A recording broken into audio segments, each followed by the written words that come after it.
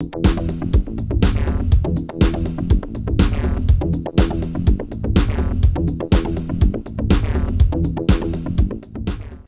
to 3-Minute Retro, and today we're going to talk about the BBC Micro.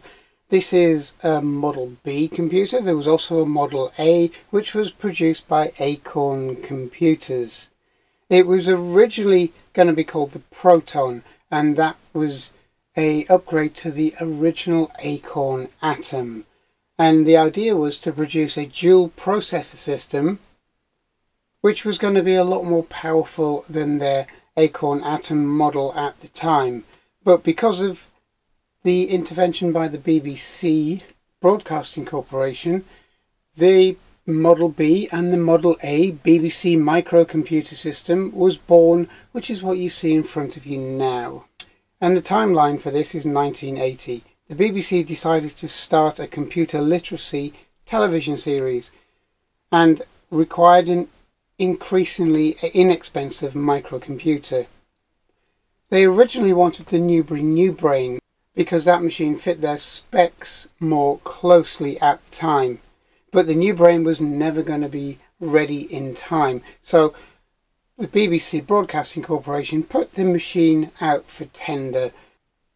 Now, this machine was a kind of revised version of their original idea for the Proton, which is why you have the ability through the tube expansion to connect other processors. There were a few iterations of the BBC microcomputer, including the Model A, the Model B and the Model B Plus, which came out in 1985. Originally the Model B had 32k of RAM, the Model B Plus had 64k of RAM, and it also had internal circuitry already on board for Ethernet and the disk driver standard, whereas the Model B you had to incorporate that into the case, but most of the time it was a simple plug-in exercise on the Model B.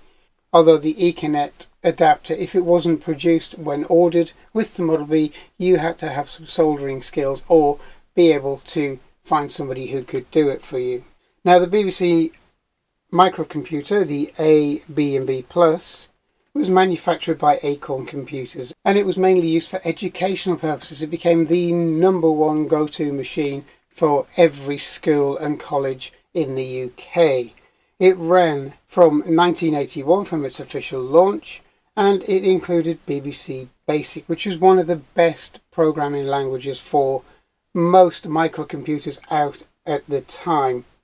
It had an amazing full-stroke QWERTY keyboard, which is one of the best feeling keyboards on any microcomputer of the time. Now, the Model A's are fairly rare because most people bought the Model B. Its text modes were 80 by 32 in 2 colours, 40 by 32 in 2 or 4 colours, 20 by 32 in 16 colours, and 14 by 25 in teletext. The number of colours were 16 colours, 8 colours and 8 flashing.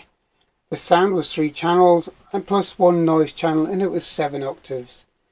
It was quite a chunky machine, and it weighed in at 3,700 grams. It was 41 by 34 by 65 centimeters in diameter. The I/O ports on this machine is what made this machine stand out. It had UHF TV out, BNC video out, RGB out, RS-232, cassette, analog in. It also had an Ethernet port, a tube interface, a 1 MHz bus, a user port, a printer port, a disk drive connector. And it had so many peripherals, being mainly used as an educational machine, including controller cards, floppy disk controllers, cassette recorders, numeric keypads, second processors. And the price of this machine was £399 in the UK in 1983, which put it at the same price as a Commodore 64, and arguably for roughly the same price as a Commodore 64 at the time.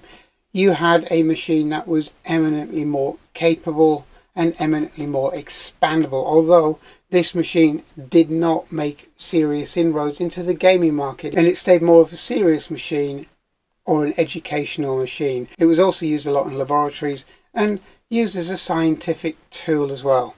This has been 3-Minute Retro on the BBC microcomputer system. Hope you enjoyed this. Please subscribe, and I hope to see you soon. Thank you. Bye bye.